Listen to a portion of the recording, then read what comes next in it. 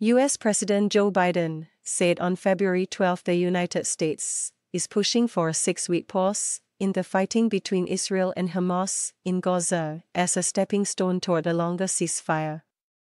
Mr. Biden and Jordan's King Abdullah spoke after the two longtime allies held talks in the White House residence. Their discussions covered a daunting list of challenges, including a looming Israeli ground offensive in southern Gaza and the threat of a humanitarian calamity among Palestinian civilians.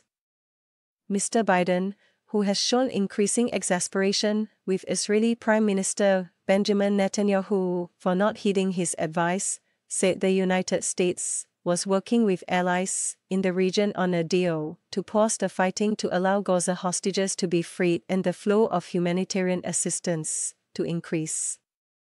The deal would start with a pause in fighting of at least 6 weeks, which we could then take the time to build something more enduring, Mr. Biden said. Taking the lectern after Mr. Biden spoke, King Abdullah renewed his appeal for a broad ceasefire. "We cannot stand by and let this continue," he said. "We need a lasting ceasefire now. This war must end." The meeting came as Mr. Biden has become increasingly vocal in his demand that Israel not undertake a ground offensive in Gaza's southern city of Rafah without a plan to protect Palestinian civilians. Mr. Biden spoke with Mr. Netanyahu on February 11, and the White House said he stressed that a military operation in Rafah should not proceed without a credible and executable plan for ensuring the safety of and support for the more than 1 million people sheltering there.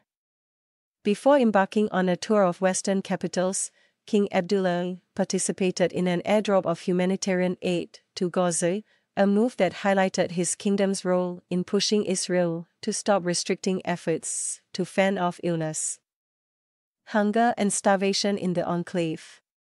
Mr. Biden's team has been trying to negotiate a pause in the fighting in order to secure the release of hostages held by Hamas, since the Palestinian militant group that governs Gaza launched an attack in southern Israel on October 7, killing 1,200 people. Palestinian health officials estimate that more than 28,000 people in Gaza have been killed in Israel's offensive against Hamas fighters.